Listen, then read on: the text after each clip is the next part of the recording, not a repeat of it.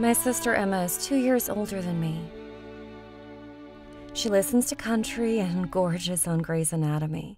She laughs heartedly and loves fiercely, and is annoyingly stubborn.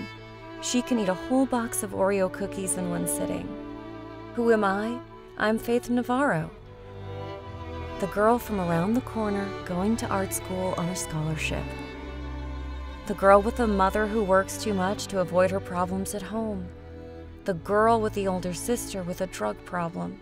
The sister I've missed school for one too many times. Now I'm one absence away from losing everything. Art school, all that I've worked for. The only chance I have left to save my scholarship is the Dragons Club, a group of teens at my school with family problems like my own. The Dragons Club is mandatory, and I don't know if that's good or bad.